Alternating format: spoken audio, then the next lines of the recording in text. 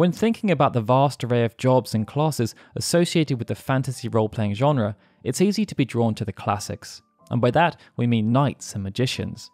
These two classifications of warrior have been romanticised for as long as stories have been told, with prominent examples seen throughout mythological tales passed down through the centuries and in more recent works of fiction. Due to the prominence of these two archetypes, it's often easy to forget that many others have existed, and one of the more intriguing is the thief or the rogue.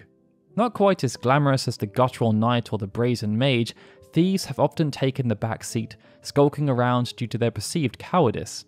But it's those distinctive traits that transitioned so well to the realm of role-playing games, as they allow players to live to fight another day, all while pilfering spoils to improve the party's odds of success throughout the campaign. And it's those distinctive traits that we're going to run through today, as we hope to take you on an expansive journey that explores the path thieves have taken throughout the Final Fantasy franchise following their introduction back in 1987. It's well documented that the original Final Fantasy used Dungeons and Dragons as a source of inspiration, as Akitoshi Kawazu had become obsessed with tabletop gaming and early role-playing games like Ultima. Based on this, the appearance of a thief in Final Fantasy was unsurprising, as it had been introduced within the Greyhawk supplemental in 1975, upgraded to being a standard character class within the original player's handbook.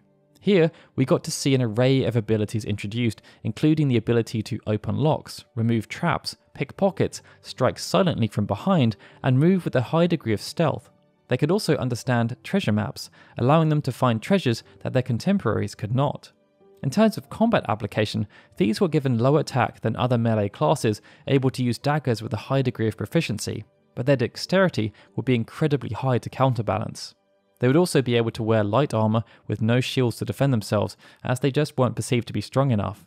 Even though many of these traits would not be seen within the original Final Fantasy due to how many gameplay constraints there were, the core tenets were still present. Appearing as a starter job, thieves would be able to use daggers as a primary weapon, although they could use some swords and katanas. And the armor they could wield, which in-game was displayed with a lovely brown colour, was restricted to only certain items that were perceived to be quite light in terms of their weight. The main benefit of the thief therefore came from how gameplay was affected by the heavy focus placed around their agility and their luck attributes. These stats would be crucial in helping to differentiate thieves from warriors and monks, as they would help to influence passive traits such as the turn order at the start of battles and within subsequent turns, as well as increasing the percentage chance of the flee command being successful. In spite of this, thieves were often inferior damage dealers, and it wouldn't be until the mid-game job upgrade happened, which would see them turn into ninjas, that the utility would finally improve. Thieves returned in Final Fantasy III, but this time they were no longer a starter job. Acquired via the Fire Crystal, thieves were now restricted to only using daggers as their melee weapon, but they were given access to a small array of throwing weapons. Their equipment restrictions were also maintained, although this time the sprite had its primary colour changed to green with brown accents, and a bandana was added. With jobs now given specific commands, as opposed to their gameplay being primarily focused around attributes in isolation, it saw thieves have two prominent parts of their long-term toolkit added: steal and escape.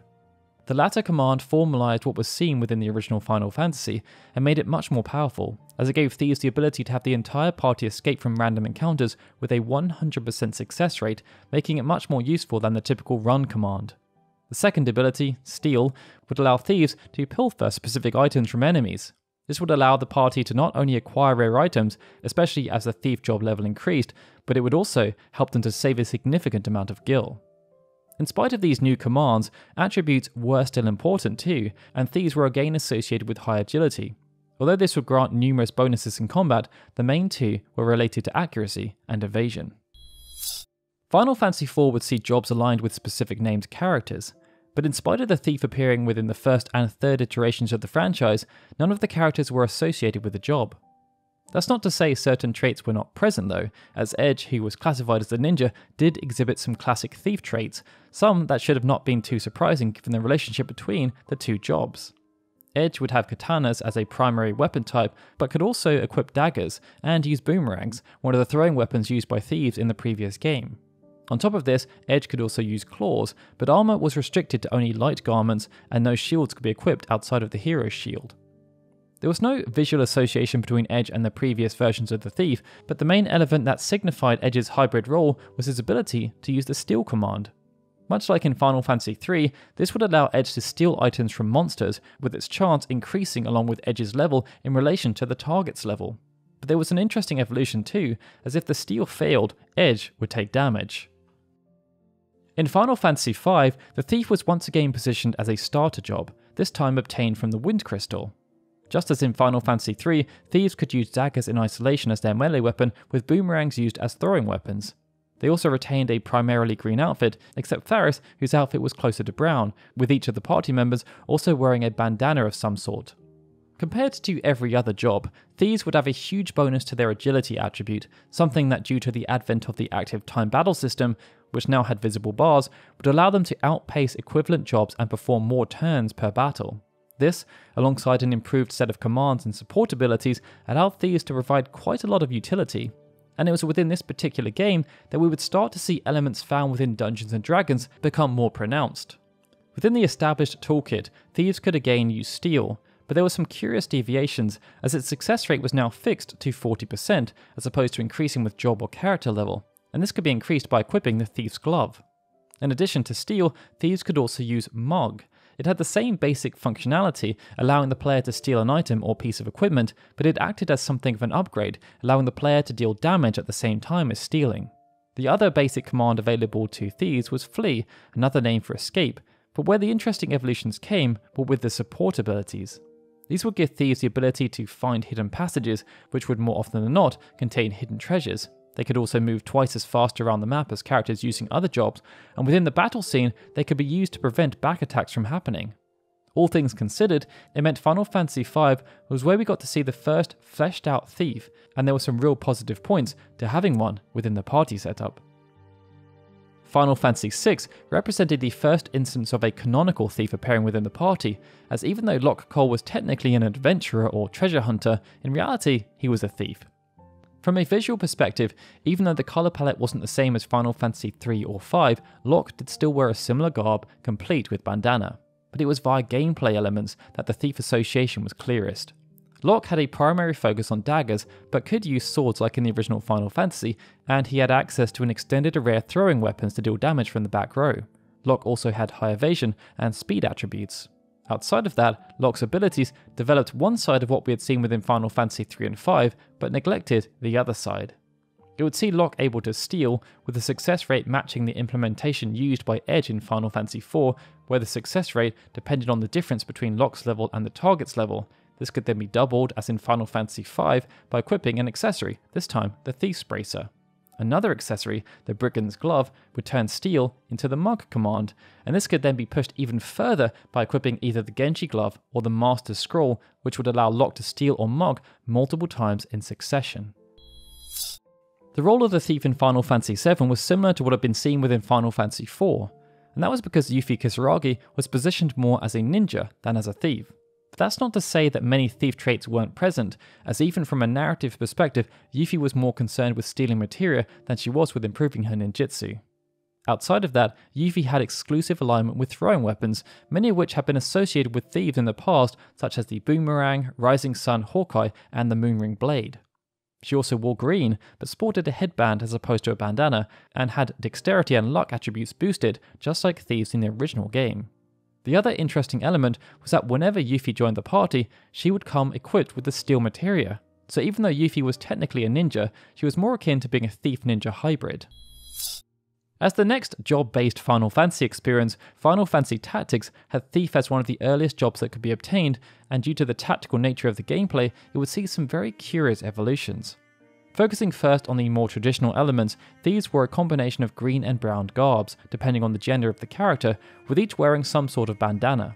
Thieves also had incredible speed, only bested by ninjas, which was coupled with very high evasion, but where they really shone was through their steal ability.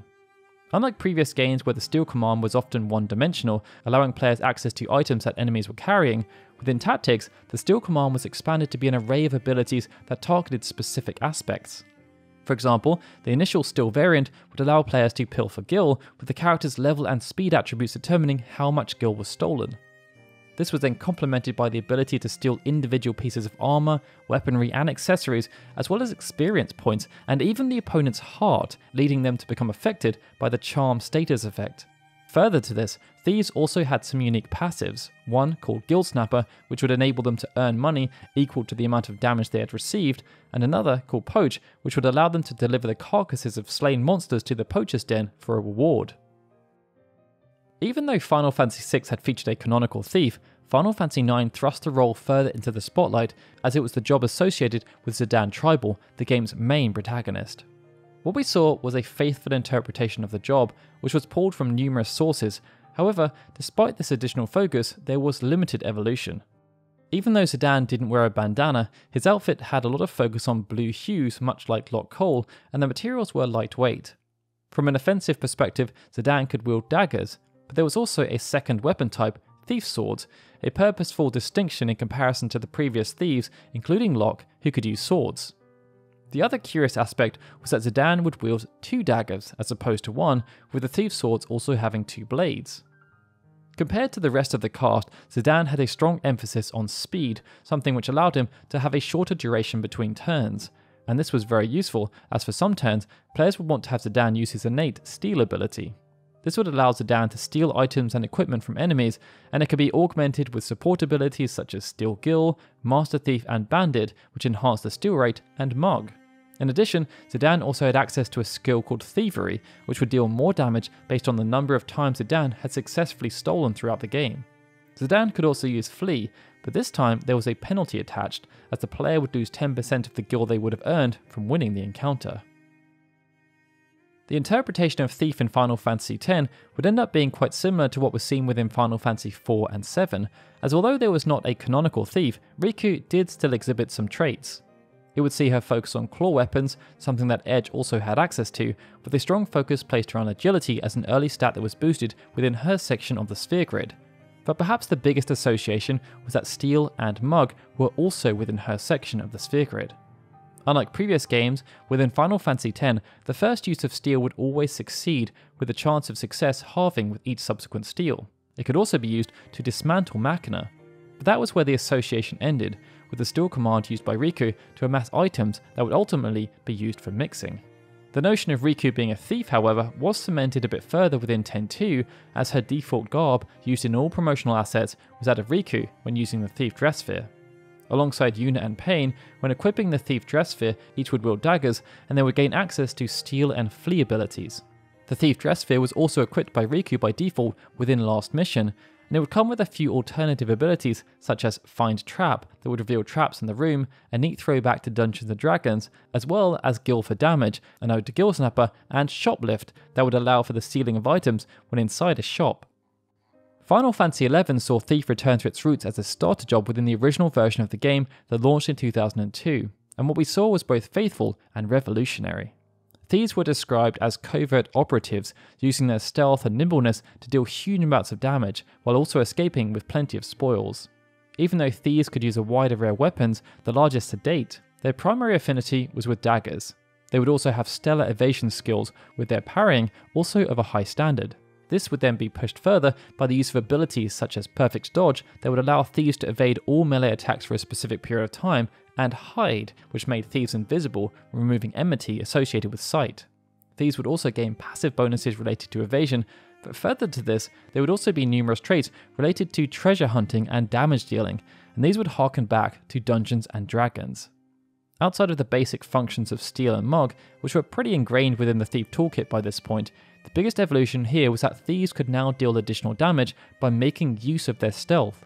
Sneak Attack, for example, would see thieves deal critical damage by striking an enemy from behind, a direct reference back to Dungeons & Dragons, while Trick Attack would see them deal extra damage if they were striking from behind someone else who was in the same party or alliance.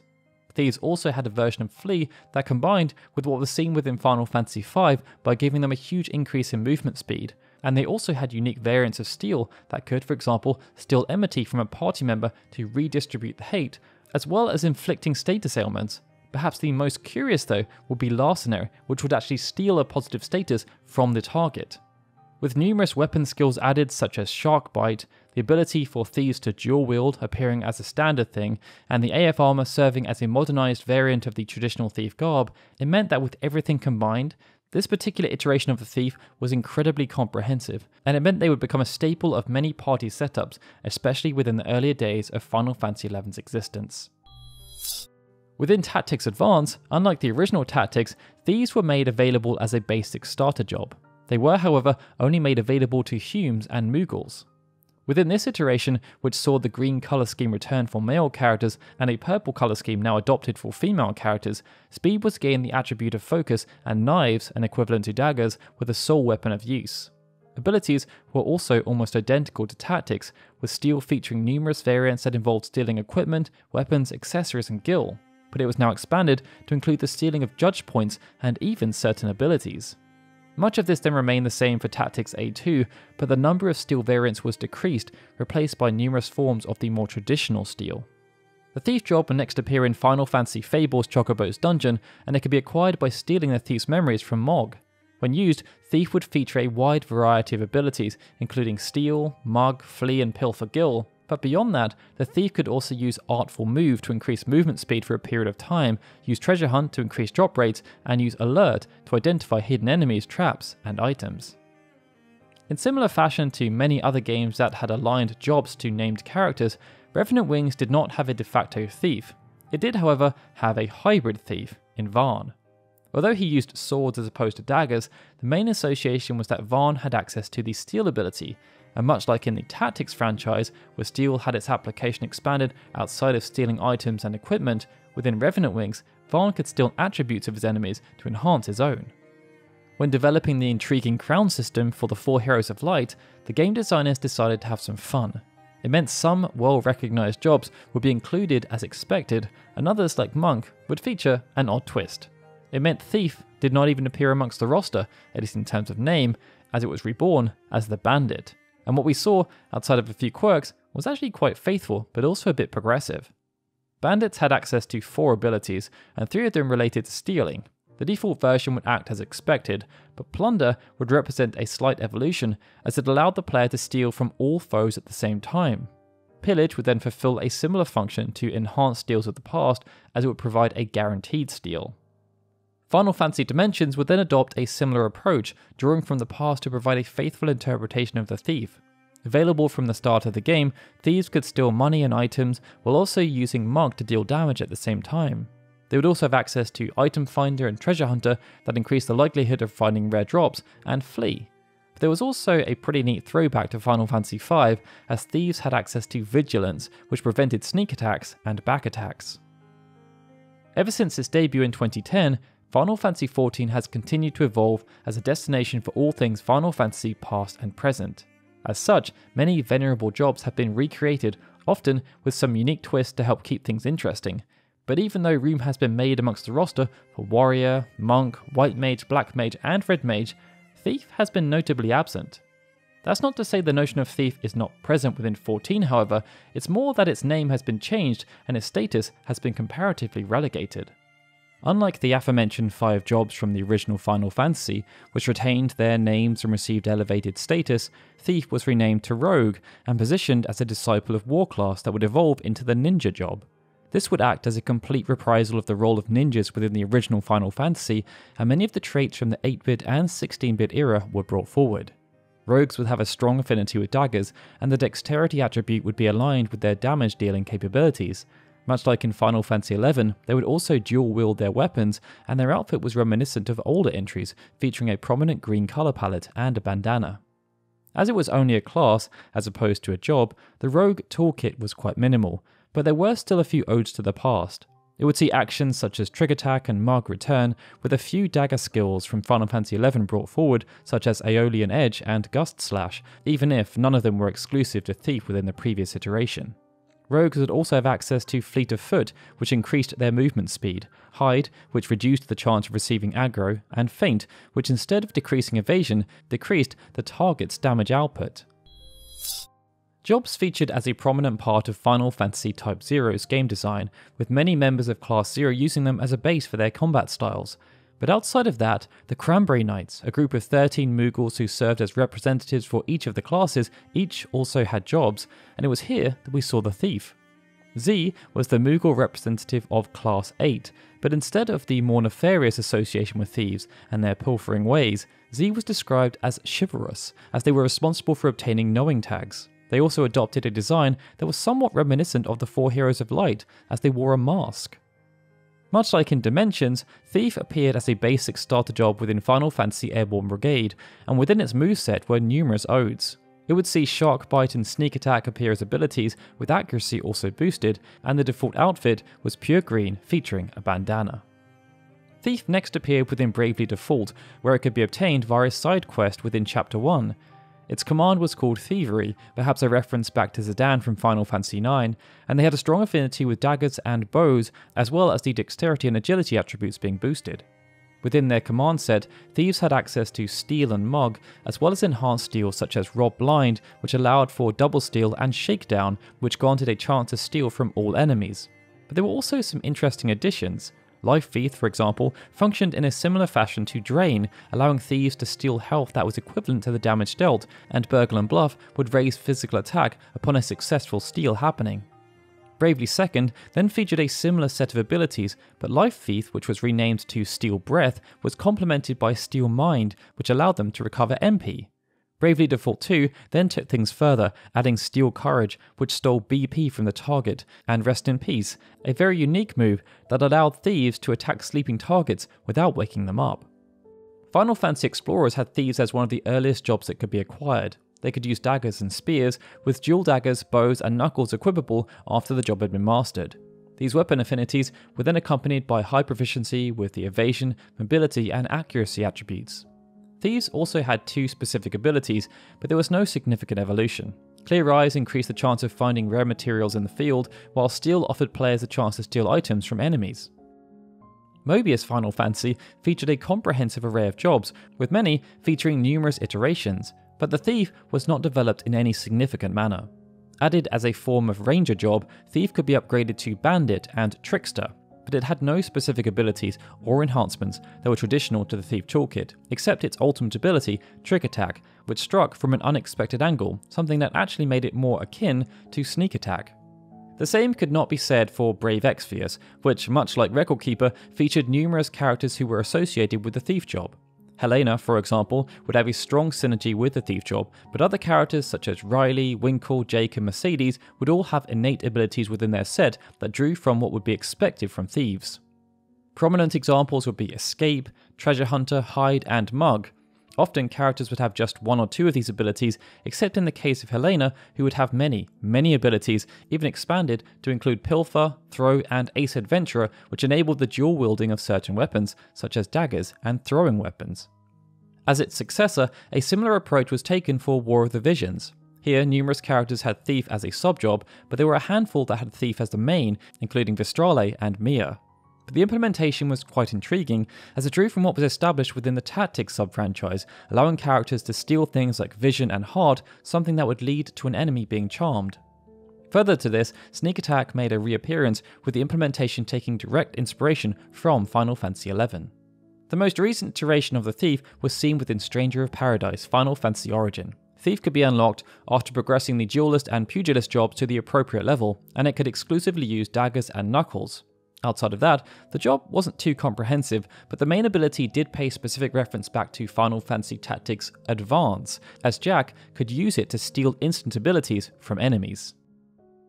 Taking everything into consideration, the Thief has had what feels to be quite a limited journey, and especially in modern times, its star has fallen in comparison to, say, the White Mage, Black Mage and Monk.